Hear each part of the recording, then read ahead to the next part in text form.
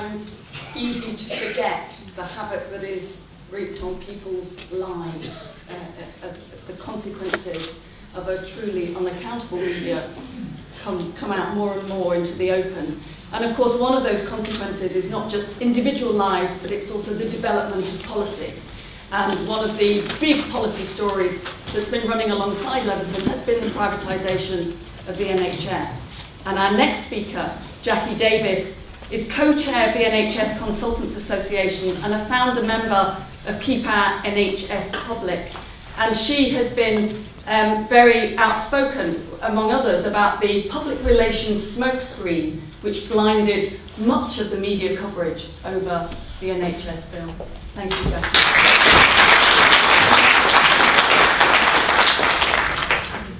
Thanks for asking me today. I think I'm a little off-piste compared to a real dramatic story, but I think this is a very important issue to talk about.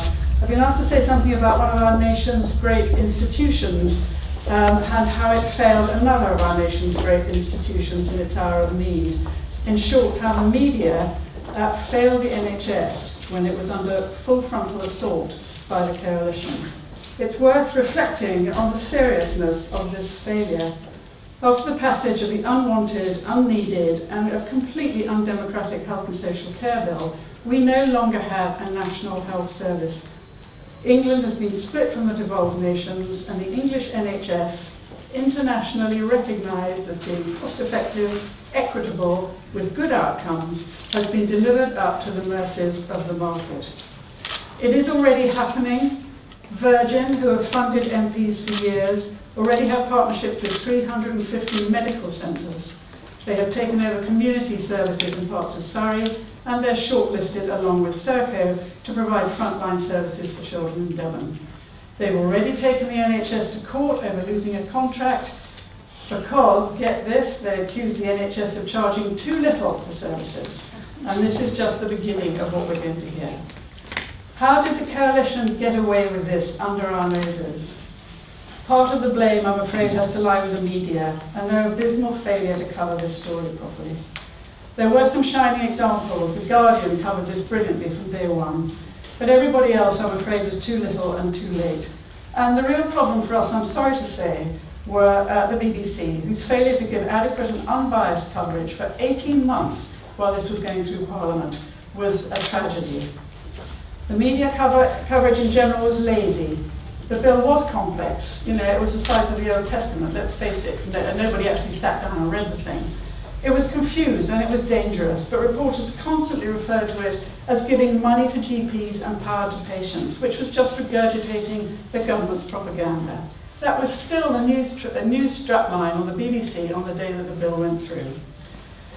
On news and current affairs programmes, there was a conspicuous absence of informed opponents taking part in the debate. The closest I heard to an opponent was Shirley Williams, which quite frankly is like asking James Murdoch to defend the BBC. There was a terrible lack of investigative journalism. The lies told by the coalition to justify the reforms were repeated undigested, and it was left to medical academics in medical journals to expose them. We heard little, if anything, about the fact that Andrew Lance's office was bankrolled by the chairman of Care UK, 96% of whose business comes through the NHS.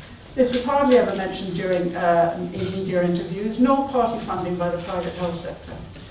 We heard little, if anything, about the fact that 142 peers who are taking crucial votes on the bill, have financial connections with the private health sector, including 1 in 4 Tory peers. We heard little about the infiltration of the public by the private sector, with, for example, Virgin's commercial director sitting on the committee which is redesigning the NHS constitution. I have to say, for those of you who follow the social media, Twitter and everything else were full of comments about the poor and biased coverage, and it's not surprising that rumours circulated that deals have been done with the coalition to smother this debate. A lot of people I know wrote from the campaigning world to complain, particularly to the BBC, but nothing changed. And there was concern from within the BBC, and this is an email from a BBC employee, and I'm just reading this out word for word. The BBC under non-reporting of the opposition to the bill is even more of a mystery after I've read over the BBC news brief. There are many pages of text on the opposition to the bill. People have clearly gone to a great deal of effort enumerating the objections, And there is a long and comprehensive and regularly updated list outlining the latest views of all the professional bodies. All the fact-checking and detail anyone needs to run a detailed story on the opposition to the bill is there. And there are no official restrictions on reporting it, but somehow it still isn't happening. I can't make sense of it. A subsequent Freedom of Information request for the number of complaints about the BBC coverage has been refused by the BBC.